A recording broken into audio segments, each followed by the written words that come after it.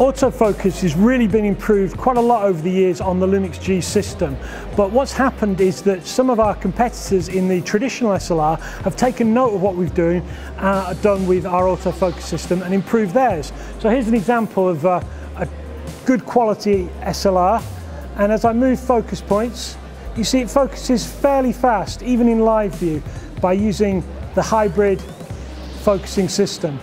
So that's not bad compared to what some SLRs used to do in live view, which could take 2 or 3 seconds. However, we've not rested on our laurels with GH4. We've improved even further with a thing called Depth Through Defocusing. So if I move the focus points, you'll see there's no hunting at all. It just instantly hits the spot.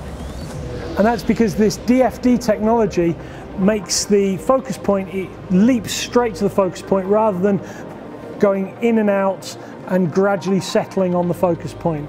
So it's an example of how Lumix G is leading autofocus technology and even leading the best of the competitor SLR in autofocus technology.